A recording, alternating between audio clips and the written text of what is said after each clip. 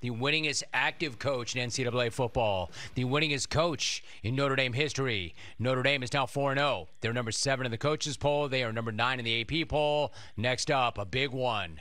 They're going up against number 7, Cincinnati, on Saturday. Brian Kelly is my guest. Brian, it's great to have you back. How are you? I'm doing great, Jim. Thanks for having me on. Good to have you back on. So let me first start here. You're coming off that 41-13 win over number 18 Wisconsin. It had so many different layers to it, but why don't we start here?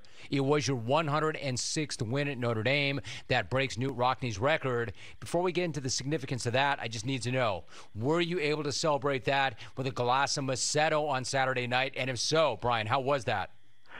2016 vintage of Massetto, to be precise. It was outstanding. Got a chance to do that with the family.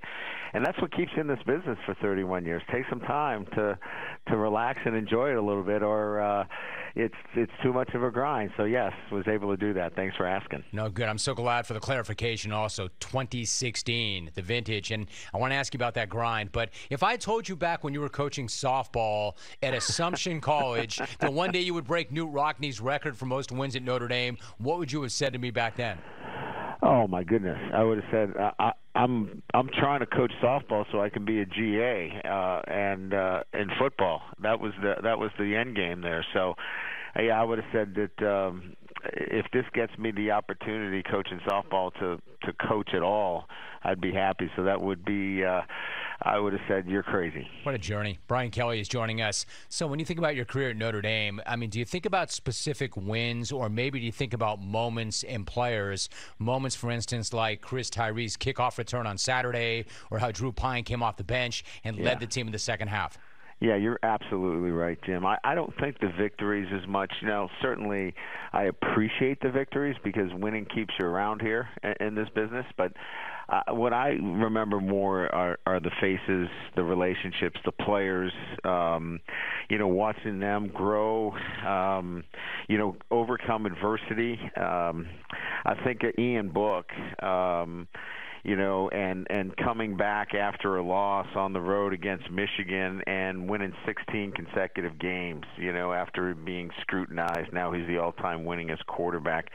I think of those kinds of moments more than anything else, and that's what that's what keeps me driving in this business, is that I get those relationships with the players, and those are more important than the wins. We're talking to Notre Dame head coach Brian Kelly. I get that. Like, if you were to go back to Saturday also, in the second half, starting quarterback Jack Cohn goes down with that injury. Tyler Buckner, who had seen the field earlier this season, was also unavailable due to injuries. So Drew Pine does come into the game. What do you make of what you saw from him in a really tight game against a top 20 Wisconsin team? Moment's not too big for him. He goes in there. He's not afraid to play, and that's the thing I love, and that's what we talk about. Don't be fearful of the moment. Embrace it. Pressure is a privilege. When you come to Notre Dame, that's a privilege. The opportunity to go out there and play, at Soldier Field against a nationally ranked team, and he went out there and wasn't tight, was having fun, and that's what you love about the competitiveness of a kid like Drew Pine. Yeah, one more thing about him too, like, he was not only not overwhelmed by that moment. I mean, after that touchdown pass to Kevin Austin, he dropped that Conor McGregor strut, which I thought was pretty incredible. Remember, it's a guy who was maybe preparing to be a starter this year, but then he sees a graduate transfer arrive and a freshman arrive, and both of them get on the field before him. But what's it say about him that he didn't transfer, he didn't sulk, he did stay in the fight? Yeah, no doubt. Those are the things that you want from, your players, future employees, guys that have that kind of, grit and toughness, and that, they're not going to be shaken by the moment. They're not going to be defined by, one, moment in their career. They're going to keep persevering. And so you love all those intangibles about a Drew Pine, and he gets a chance and puts it on display. So yeah, he's put himself in a position now where, he knows he can go play anywhere. And the place he wants to play is here at Notre Dame.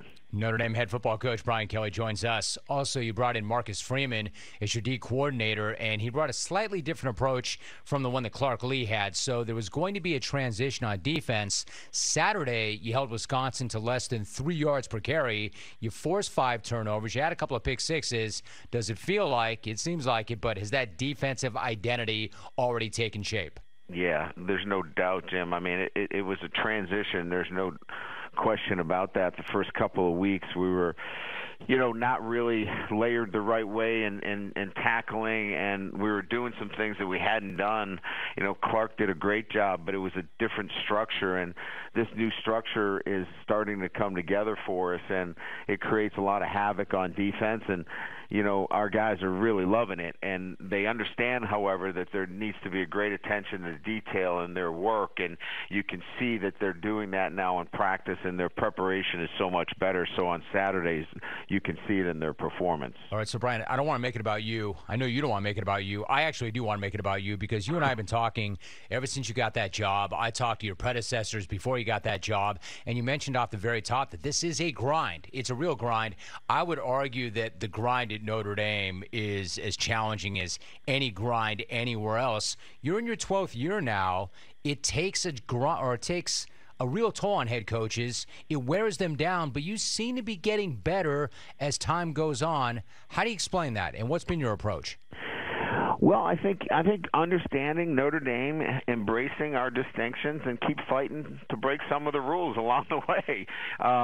There's a fine balance there, as well as understanding that you have to take time for yourself, and finding that balance between professional and personal requires a maturity in seeing it and understanding it. And I think I've reached that level, and there's a comfort there. And so I think understanding Notre Dame, the distinctions that are not going to be changed, and then you can still keep pushing the envelope, and the university has committed to football. Our leadership and Father Jenkins and Jack Swarbrick have been terrific to work with, and then myself in terms of understanding that there needs to be, as you mentioned earlier, time to take these wins in and these victories, and then get back to work. We're talking to Brian Kelly for a few more moments. They've got a big game coming up against Cincinnati. I thought The Athletic did a really interesting piece, which included comments from coaches that have worked with you over the years. I mentioned Clark Lee. He's one of my favorite people to talk to since he took over at Vanderbilt. He talked about how you approach what you say to the team right after a game. I'm curious, how important are those moments right after the game, and then what's your process for determining what you say in those moments? Well, I think they're as important as anything you do relative to competition and setting up not only what happens then, but moving forward for the next week. And so I want to be very careful that we're collaborative, but yet there's a consensus on what that messaging needs to be. So, early in my career, I would storm into the locker room, and maybe I would be a little bit too emotional, and then I'd have to come back and retract some of the things, or maybe, rethink some things, and it would obviously affect our team.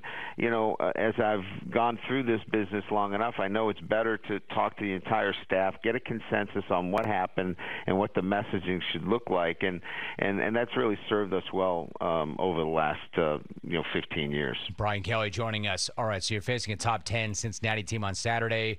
Obviously, you have ties to that program, as do some of your coaches, so it's going to be a talking point leading up to the game.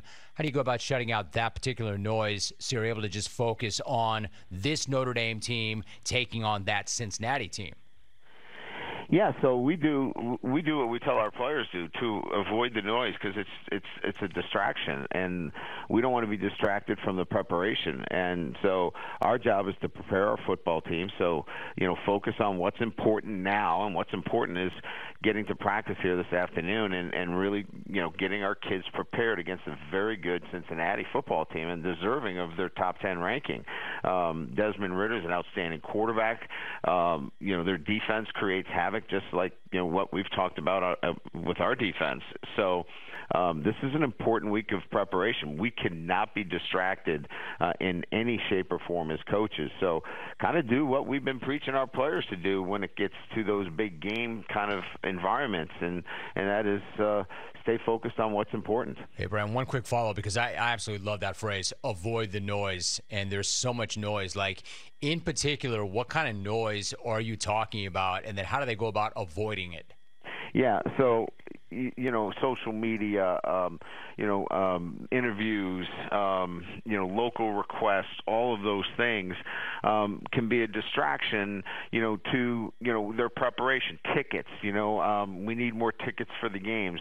So we really talk to our players about putting that stuff aside, because they will then affect your preparation and your focus on your opponent. So a lot of that is that through our mental performance coach. We have a full-time mental performance coach that helps our players with that, so they can put that stuff aside and really focus on what's important. I like it. Notre Dame 4-0. They're number 7 in the coaches poll. They're number 9 in the AP poll. They're coming off that huge win in Chicago over Wisconsin, and they've got a big one coming up on Saturday.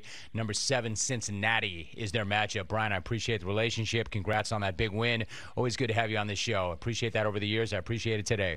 Always good being with you, Jim. Take care. Thank you. Good luck, Brian. Ton of good stuff in that.